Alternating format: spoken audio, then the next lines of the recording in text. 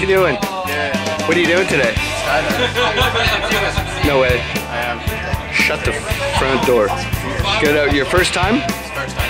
So how do you feel about that? You excited? Yeah, I'm home. Are you nervous? Not yet. It's okay if you're nervous. Your first time skydiving. Don't worry. There are a lot of good instructors here anyway. As long as you're not with Eric, you'll be fine. So, what do you think it's going to be like? I got an idea. What do you say we go find out? I'm ready. All right, man. Have a good skydive. We'll see you up there, buddy.